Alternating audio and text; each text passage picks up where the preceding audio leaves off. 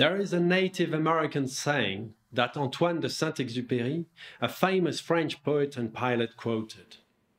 It says in a nutshell, we don't inherit Earth from our parents, we borrow Earth from our children. Today, this is the only thing human beings as a species should care about. Consider global warming and the impact of our technologies on our environment. We have a responsibility to make sure our children will see our Earth preserved and enhanced. As the Earth today is being duplicated digitally, this responsibility is even more true. What will happen when the physical and virtual worlds interact, mix, cooperate, exchange information, and increasingly build upon one another?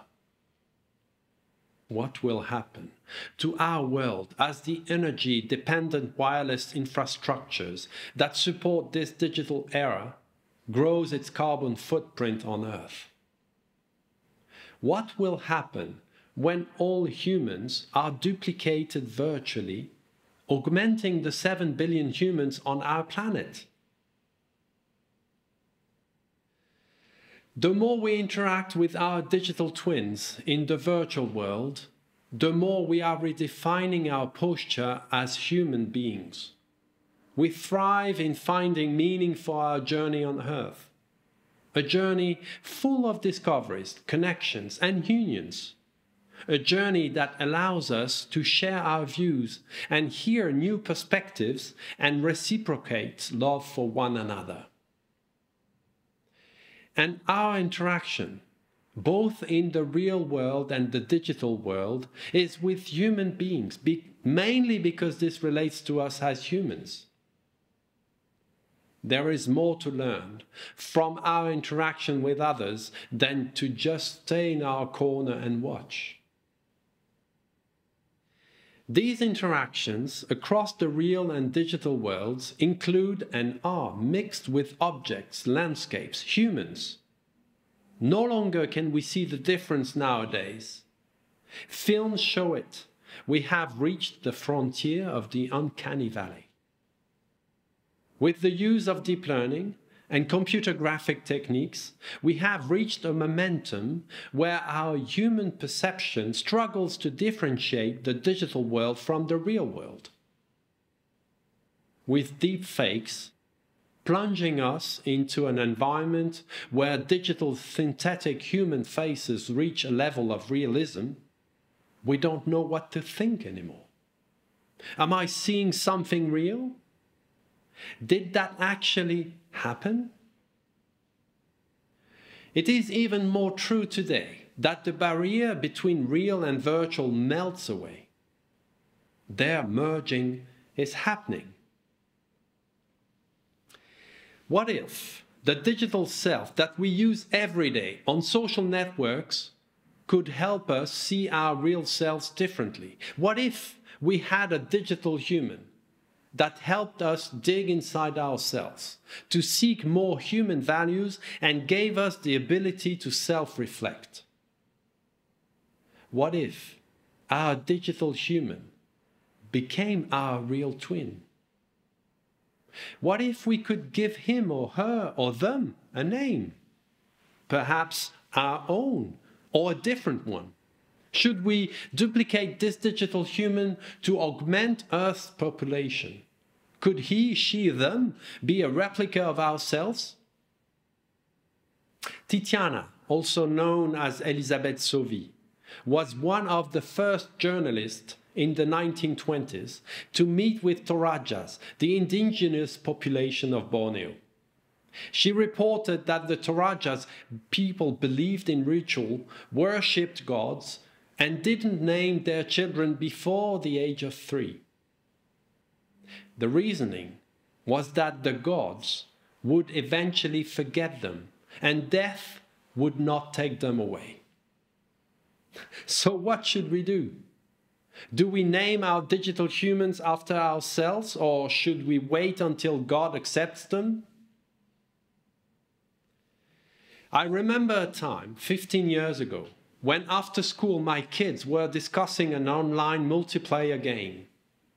They were excited about the play and also telling each other about their friends, both inside and outside of the game.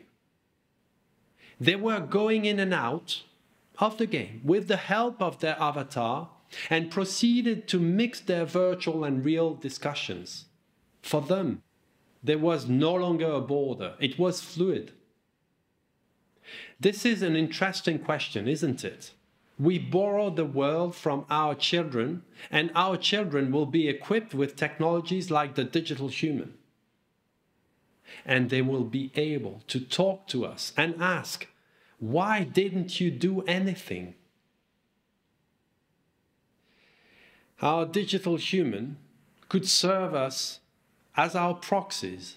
He, she, they could save us on travel because we could send them, him or her, to remote locations.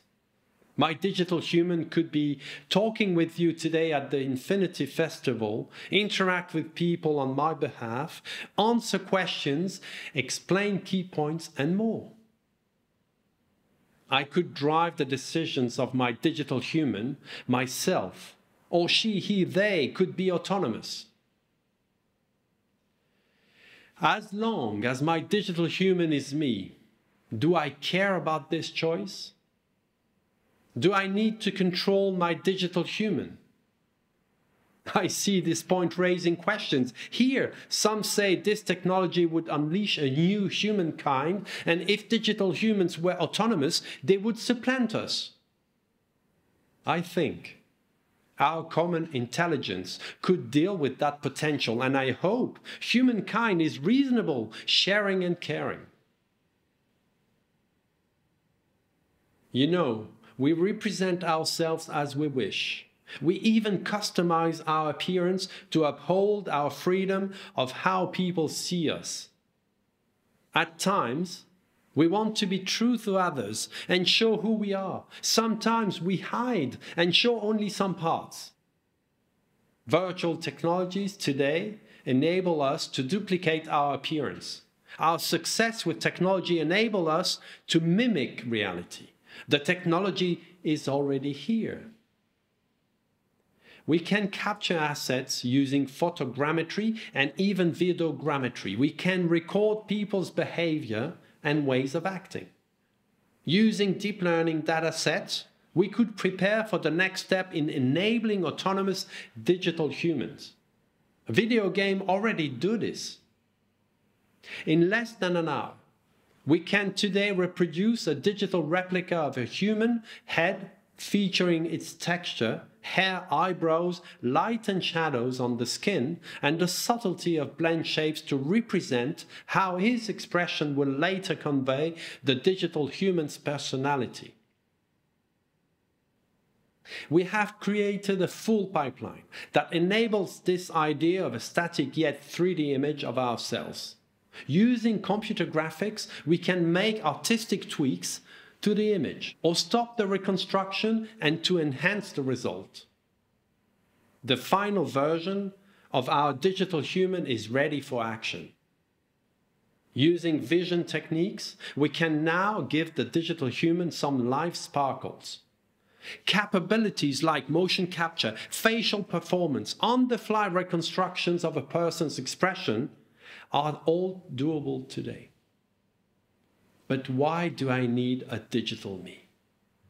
Why do I need myself in the digital world to represent me?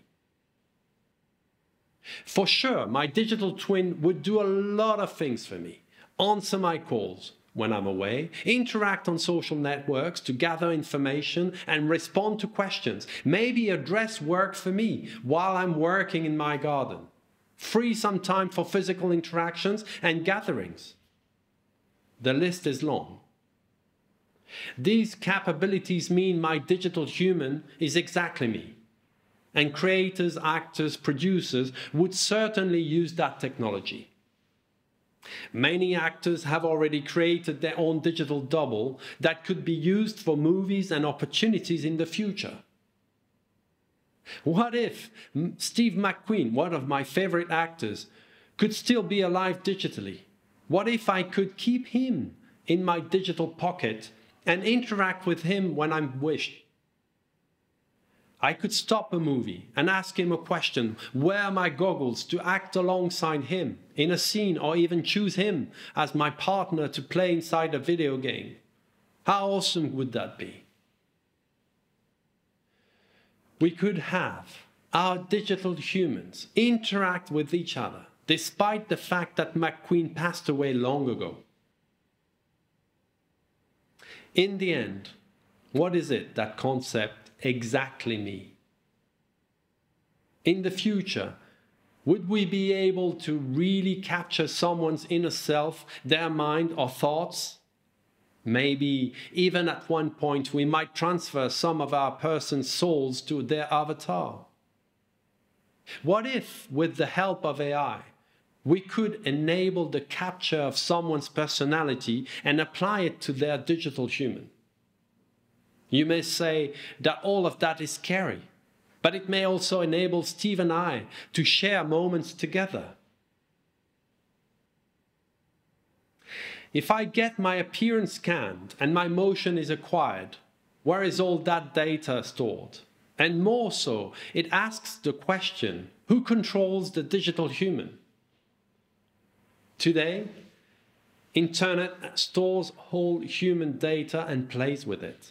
Should we let companies or states access our own digital avatar? What if we could offer anyone their personal digital human and let them control it? This raises important questions about the legal rights of our digital human. Einstein once said, "Imagination is more important than knowledge. For knowledge is limited, whereas imagination embraces the entire world, stimulating progress, giving birth to evolution." You've listened to what I had to say, possibly thinking this man is a fool with too much imagination, that none of this will happen. To me, if digital replicas could embed some of our human constitution, our reflection on evolution could change. Our perception of ourselves could shift.